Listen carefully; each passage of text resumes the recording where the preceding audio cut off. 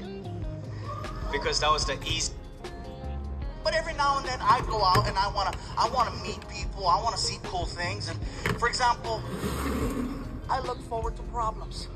I like problems. Because if there's problems, Frankie and I can work on it together to find a solution, right? And I see that as a great form of bonding.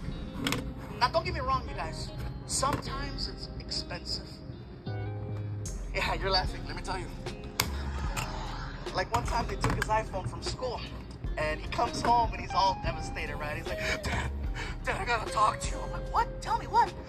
They stole my phone. I'm like, that's why you're talking.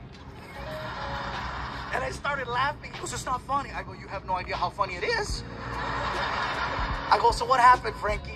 So they broke into my locker at school and they took my iPhone, they took my friend's iPhone, and if we go to the school right now, we can fill out a report. We know exactly who did it. Can we go to the school right now? I go, listen, Frankie, I'd love to, but I'm really, really tired. I just got off a flight, and I guess, you know, I'm really, really tired. I promise you tomorrow morning I'll take you early. I'll help you fill out the report, and we'll turn it in. Can we go right now? I go, Frankie, seriously. Eventually I became a good Asian American, and I went to school to get an economics degree. Because that was the easiest degree that can still appease my Asian parents. But then after I graduated, I didn't want to do like econ or finance. So I went up to my dad. I was like, Dad,